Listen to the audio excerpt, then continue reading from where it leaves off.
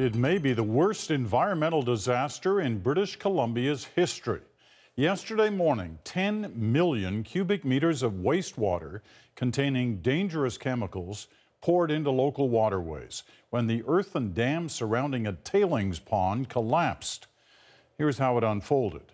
The breach happened at the Polley Mine in central British Columbia.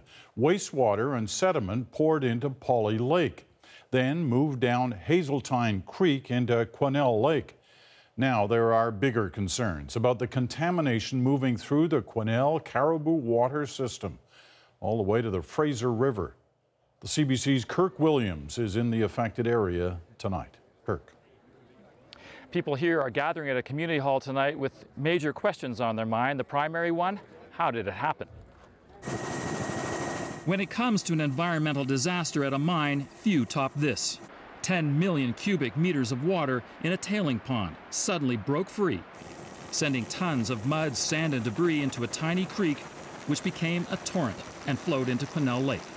At a packed community meeting, the company said it takes full responsibility, but it doesn't know why it happened. People can't drink the water for now. They have to rely on trucked-in water or bottled water. Roland Kendall's family has been vacationing here for 18 years. I think we have to have better control.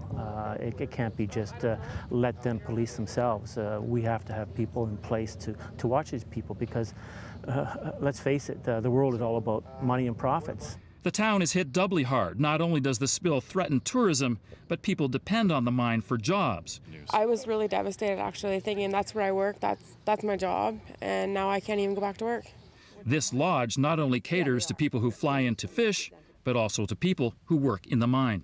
I think it means the end of our business because we bring fly fisher people in to fish these lakes and rivers, and we're known as a pristine, beautiful lakes and rivers, and I don't know all what's happened in there, but right now we can't take people fishing.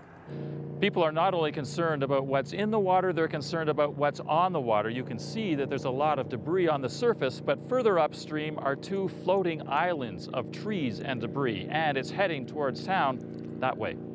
The company has hired crews to break up the debris before it hits the bridge. It also says the water in the pond was relatively safe, almost drinkable. No mercury, small amounts of arsenic. Others are not convinced. And I do think when you look at a spill of this size, at least 5 million cubic meters, maybe more, the impacts of a spill of that size will be not only severe, but in all likelihood very long lasting.